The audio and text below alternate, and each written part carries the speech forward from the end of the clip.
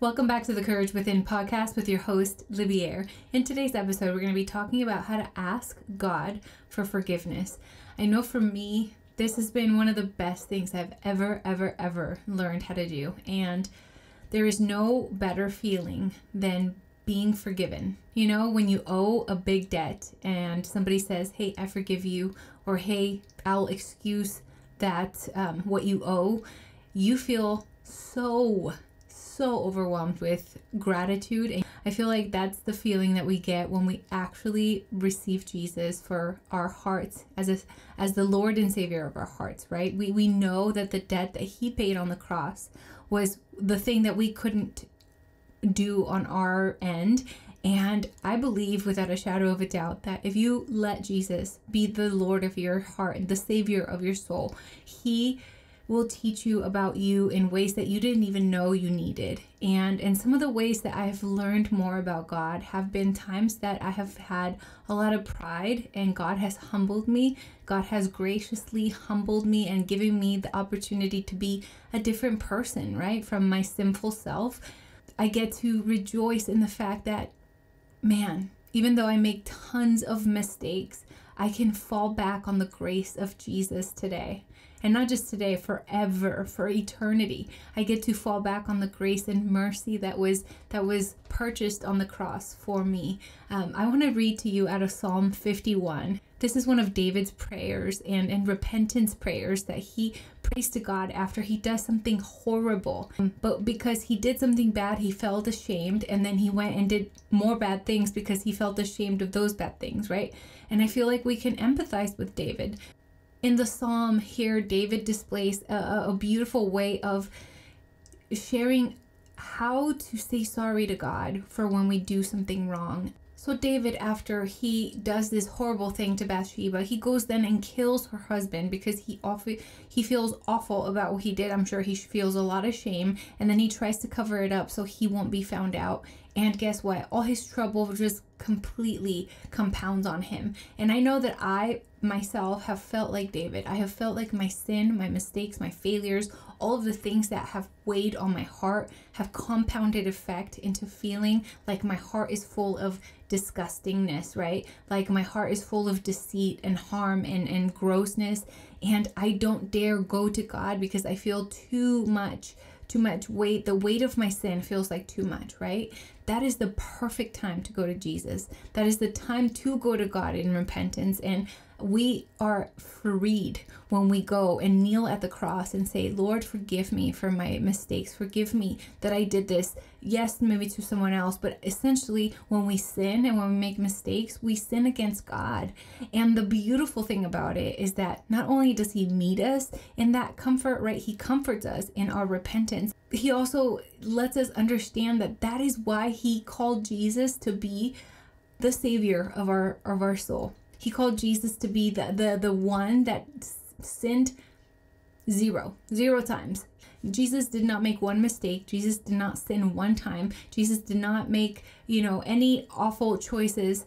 We can relax and say, Lord, thank you that even though I don't deserve it, you have given your Son to give me freedom, and you give me the way out. You give me a way that I can maybe not feel so ashamed and so terrified of the things that are hidden in my heart. Let's read the psalm to see what David was feeling at that time. Okay, David writes in Psalm 51, "Have mercy on me, O God, according to your steadfast love, according to your abundant mercy. Blot out my transgressions. Wash me thoroughly from my iniquity and cleanse me from my sin. For I know my transgressions, and my sin is ever before me. Against you, only you have I sinned and done what is evil in your sight, so that you may be justified in your words and blameless in your judgment. Behold, I was brought forth in iniquity, and in sin did my mother conceive me. Behold, you delight in truth in the inward being, and you teach me wisdom in the secret hearts. Purge me with hyssop, and I shall be clean. Wash me, and I shall be whiter than snow.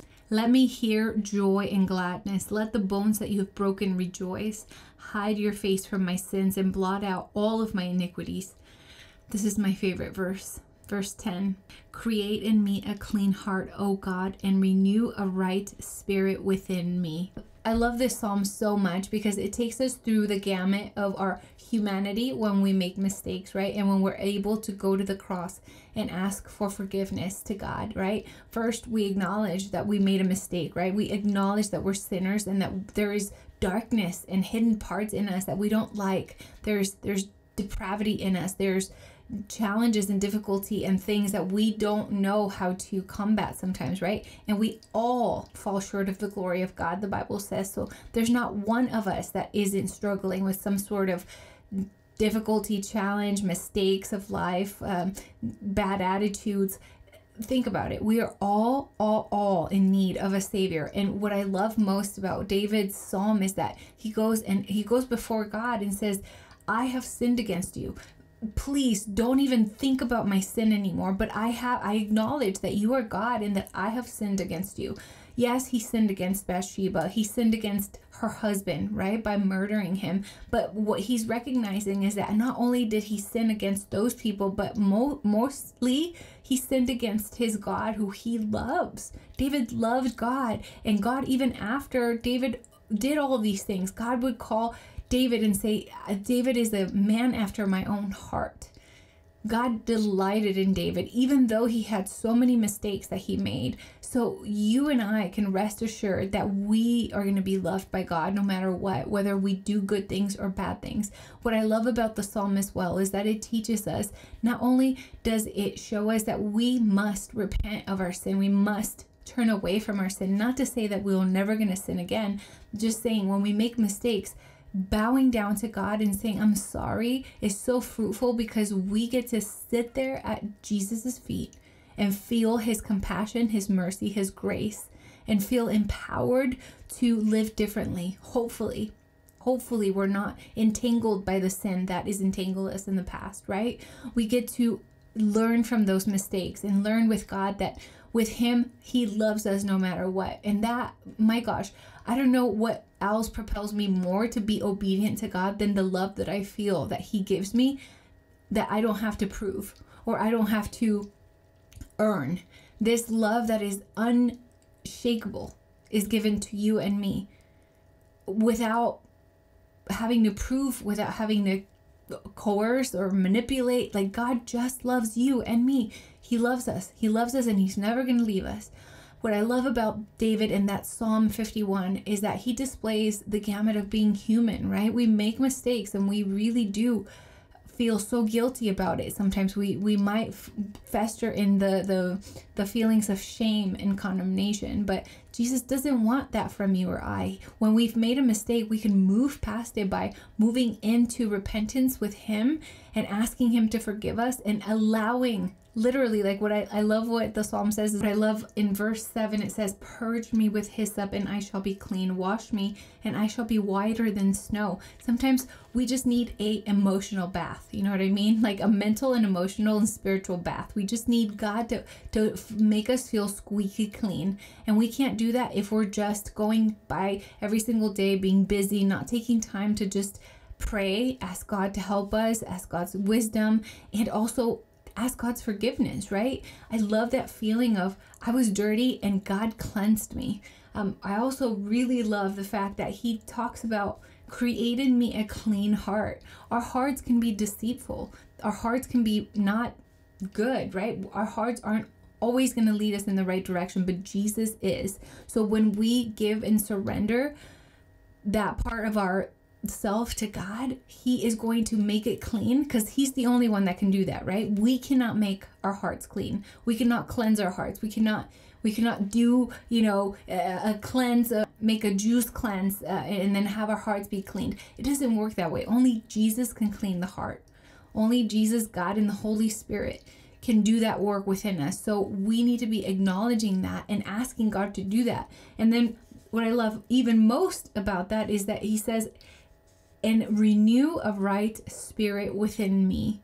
Sometimes we don't have a right spirit in us. We have a wrong spirit. We have wrong thoughts ruminating in our head. We have the wrong attitude toward God. We have the wrong attitude about our lives. We can be really snarky, stinky, resentful, unforgiving, doubtful, fearful. We can be prideful. There can be so much sin that just weighs on our heart, that we are separated from God. Not that God is away from us, but we feel so much sin that we feel ashamed to be around God, right? So when we come to repentance and we come to ask for forgiveness, God says, yes, I'm going to forgive you. I'm going to forgive you time and time again. Look at my hands. The evidence of me forgiving you is in the scars of my hands. I have broken the curse of sin and death over you by dying on a cross and being raised again 3 days later. God is saying, I have victory over your difficulties. I have victory over your addiction. I have victory over that feeling of helplessness and even hopelessness. I have victory over that addiction. I have victory over that illness. I have victory over that mental struggle that you're going through. I have victory over those thoughts of worthlessness and fear. I have victory over the way that you think that you are not good enough. With Jesus, you are enough. In Jesus, we are enough. Away from Jesus, we are not. In Jesus, we are enough. And we get to decide to have the authority to claim that about ourselves every single day. I think I need to claim that to myself every single day because I forget.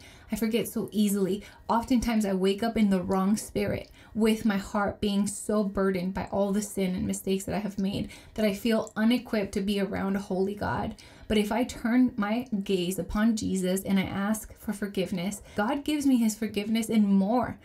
When you sit at the feet of the living God, you are abiding on holy ground, you guys. Let me tell you something. Anytime you take time to pray, to meditate on God's word, to journal to God, a letter to God about what you're feeling, when you read your Bible, when you worship, when you write songs about God, anytime you do anything that has to do with God, you are abiding and you are witnessing and you are entering the presence of a holy God. He's not just some nebulous thing. He is God with you. Emmanuel, Jesus is your God with you. He's with you, but he's also so supreme that he is for you in a way that you have never even imagined. You have the power of the Most High. If you ask Jesus into your heart, he gives you the Holy Spirit, and you possess more power inside of you than what you could possibly imagine. So today, you can repent, you could ask God to forgive you, and you can move on in your life knowing that Jesus sees you through the sacrifice he made for you. God sees you through the sacrifice his son made for you. And the Holy Spirit empowers you to walk in the way that is pleasing to God. Let me pray for you before I go. In the name of Jesus, I thank you, Lord. Thank you for giving my friends authority over their lives. God, help them to know, Lord, that they have power with their words, that there is power in what they say, God, that they would align with you and your word for their lives, God, that they would be like David and be humble enough to ask for your forgiveness, Lord, and to ask you to cleanse their hearts, Lord, clean our hearts, God. Give us a new heart, Lord, and ignite a right spirit within us. Help us to have the right spirit to lead this life that you have given us, that you died to give us, Lord. Help us to not ever underestimate the power that is within us when we accept Jesus as our Lord and Savior, God. Help us to wake up to the fact that we have your Holy Spirit guiding us, comforting us, helping us, giving us every step of the way a comfort and joy. Lord, your joy is our strength. Let your joy be our strength today. If we are not joyful today, God, let your joy be our strength. Help us to be joyful because you've called us on this earth and you've given us your living hope. In the name of Jesus Christ, I pray. Amen. I really pray and hope that this podcast helped you today. Thank you so much for listening. Send it to a friend that might need encouragement, and I will talk to you next week, God willing.